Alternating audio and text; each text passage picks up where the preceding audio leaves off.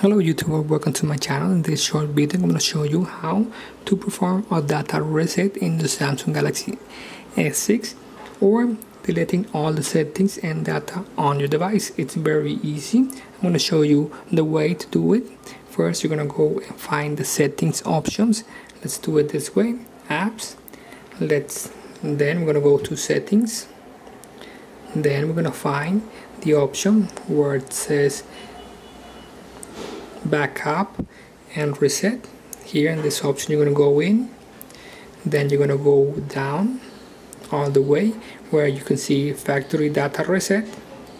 It's very important to first do a backup of all your data information because everything is going to go out the phone. You're going to lose all your data, all your information, all your contacts, all your pictures. Everything is going to go and the phone is going to go to data factory reset. Then you must click here where it's very important to read all that we see here. Then we're going to go reset device. Then you're going to read again all your personal information, and downloaded apps will be deleted and cannot be recovered. If you go and click delete all, we're going to make a factory data reset. In this case I'm not going to reset my phone. I only wanted to show you how to do it.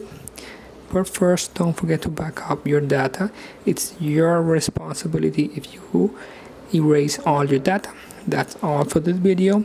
Don't forget to subscribe to my channel, like the video and share it in your Facebook.